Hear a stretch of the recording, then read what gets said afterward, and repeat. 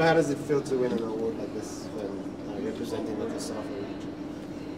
Yeah, it's a great honor, and I'm very grateful for the association for their recognition.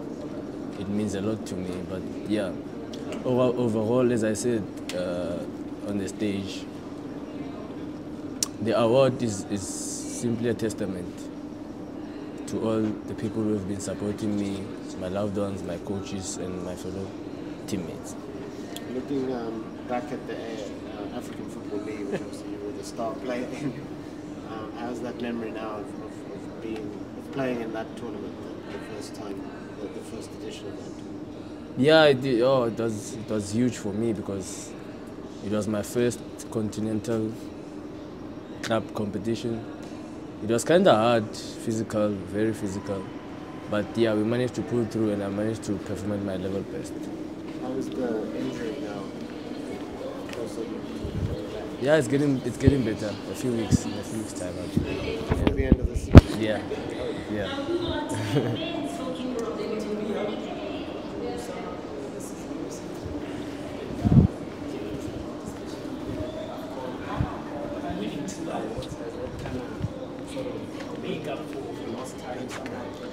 Yeah, it's been a season with the up and downs, stops and starts.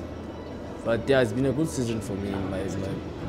My first season at Mamelodi Sundowns. It's been okay. I can't say it's been good, but it's been okay because of the injuries, of course. But yeah, it's been a first season. It's been fair enough. Did you think at the end of it you'd be, holding 2 awards and a league trophy and potentially a Nedbank Cup as well? No chance. Yeah, honestly, it's unbelievable. Yeah. If you had to summarize your growth as a footballer, coming through the ranks, coming through District Challenge, Super Sport, Sundowns, and now this award, and I mean, you recognize now the continent, how would you summarize your career growth when you just look at just how far you've come and all those who've added value along the way on your football journey?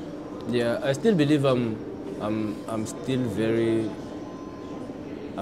raw player, a raw player because yeah, things have been happening so quick for me. I played 1 season in NDC, I played 1 season at Super Sport in the professional ranks, and got signed by one of the best teams in Africa. So things have been going very fast for me, but yeah, I'm trying to adjust and be at my level best. What would be your hope for next season? Of course, I'm sure you want to be injury free. You feel like it's also been a bit strange. I mean, at 20, you're not expected to get injured so much, but yeah. Yeah, for next season the goal is to obviously stay injury free and yeah, try to be on the pitch as much as possible. Just the disappointment of this not on the Champions League, also yeah, it was heartbreaking, honestly. It was tough for us to take, but yeah, we'll try again. For the Thapelo Cup, it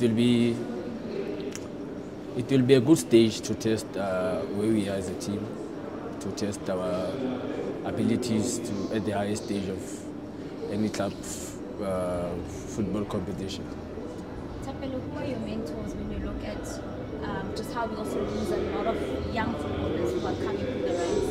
With the amount of success you have now at the age that you are at, who are your mentors? Who's keeping you grounded? Who's keeping you disciplined? Who's keeping you focused? Obviously, my coach, Coach Golani, is making sure that I stay 10 toes on the ground.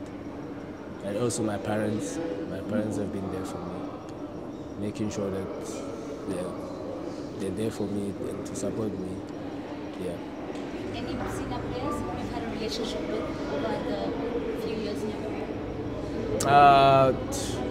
Tebza, I still to Tebza a lot, and yeah, Ronwen has been there for me since he has been there for me. Thanks, Steve. Thank you.